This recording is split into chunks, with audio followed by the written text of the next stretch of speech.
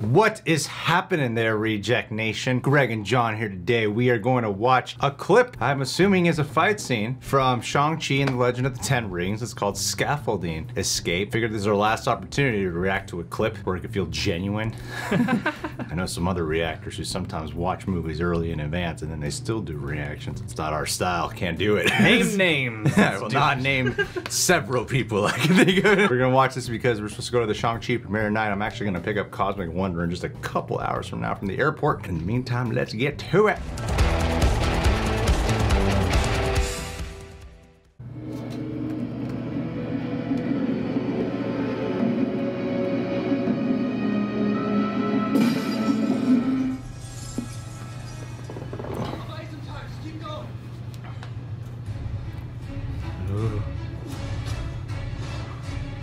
Ooh.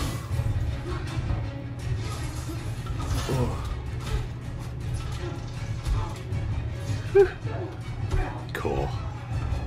Oh. Oh.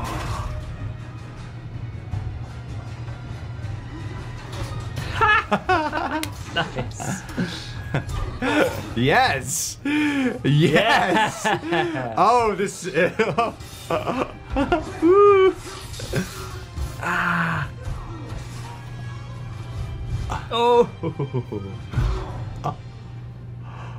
I have a lot of thoughts. I've got a lot of thoughts. I loved it. Loved it so much. It immediately brings me back to like a Jackie Chan fight scene of using like the props around you. Like I love the moment when he steps on the plank and then it flips up and hits the other guy.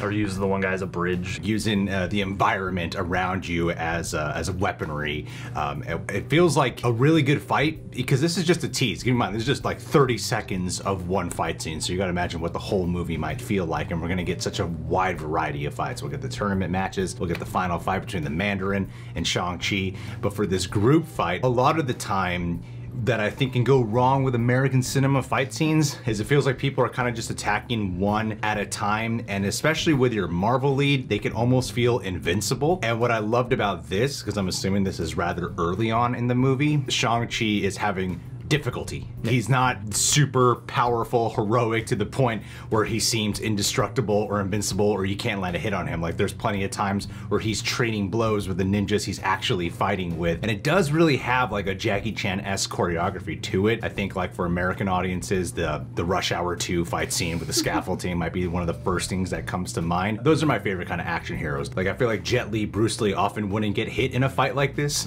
but actors like Jackie Chan would actually get blows landed on them, and I thought this captured it very well. So I'm like, if this is just one fight, just a little tease, I feel like a lot more assured that this could be easily the best fight scenes in any of the MCU movies. That's what I'm hoping for, yeah. And I mean, this, you know, if you go by the previous trailer's context, these are, you know, the Mandarin's, you know, task force, or they're his, you know, team to go do stuff like this. And so I feel like you kind of have to make it a closer fight, you know, something to really at least justify, you know, the menace of the, you know, the forces that the Mandarin has at his disposal, but also then show you Shang-Chi's potential moving forward. That whole thing about, I told them they wouldn't be able to kill you. I'm glad that I was right. And yeah, just looking at the cinematography too, like there are a lot of ways to approach a fight scene, and this appears to be very kinetic, but also still fluid and clear enough that you can tell what's going on and hopefully appreciate all of the choreography. It doesn't seem like it's too much cutting, but at the same time, the visual language has a lot of energy, and you can tell that there is a lot put into the camera motions to enhance,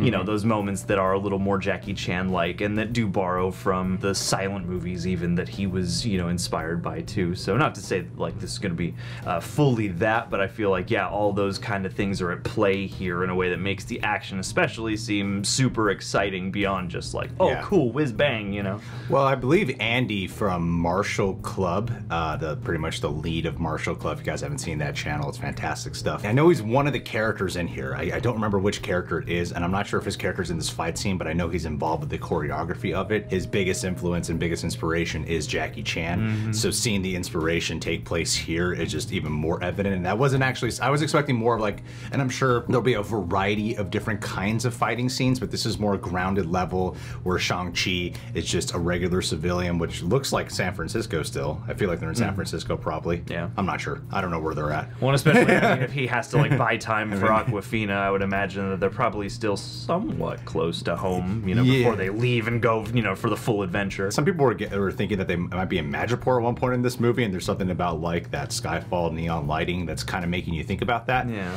But my point being is that I think why some of the stuff might look a tad bit off in this fight scene is because they are still dealing with CGI. They are still dealing with visual effects. Can't go full Jackie Chan to the point where you're like, let's just bring a crane up here and only shoot there. Yeah, like they have to be this extra safe. And then with certain maneuvers, you can tell some of the ninjas are CGI and there's things in the background that are CGI. But for the most part, it still feels mainly practical and grounded for what we're getting. One of the most unrealistic parts of the fight, because Shang-Chi, I don't know if it's going to be in the movie. I thought it would be. I thought the director said it would be, but maybe I'm unsure. But he's not exactly only human, because that's one of the main appeals about him, is that he's a master martial artist, the best martial artist in all of Marvel. But he's not only human to the point where he can't do some supernatural stuff. Like in the comics, he has this like cloning ability that he can do. I don't really know about enhanced super strength. There's the one part where the weapon shocks him. Yeah. And like, I feel like if this was a real life fight, obviously that would have have an I'm gonna fall. It would have some kind of adverse reaction. Sure, for the most part, it looks great, and also, you know, I want to get a better taste of what the score is before I'm like solid score. But I'm hoping that the musical score in this movie is, because I like the way it sounded here. I don't really have much thoughts on it, but you know, the Marvel movies sometimes have incredible score and sometimes bland score. We'll have to see, but so for the most part, the score sounded pretty good. It's pretty good. Enhance the action. All right, guys. Well, Shang-Chi and the Legend of the Ten Rings. Did you get your tickets already? I heard they went on sale today. Leave your thoughts down below. What did you think about this clip? Subscribe, click that notification bell, hit that like button. Last but not least, Fox, this was a kick-ass clip, and if there's anybody at our Patreon who could easily jump into a fight and kick an ass, I think that it's you.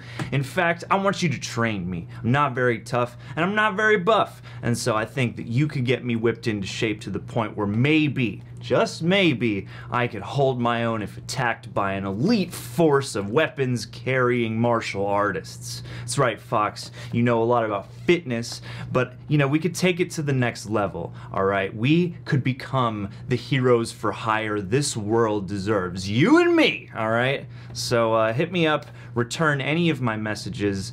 I don't know why you're still pledged and yet you're still ghosting me about this, but we got some scores to settle. You know what I'm trying to say. Fox, in seriousness, really appreciate you. Been missing your comments lately, but very much happy that you're still part of our Patreon, and hopefully we will talk again soon. Be well, and all the love.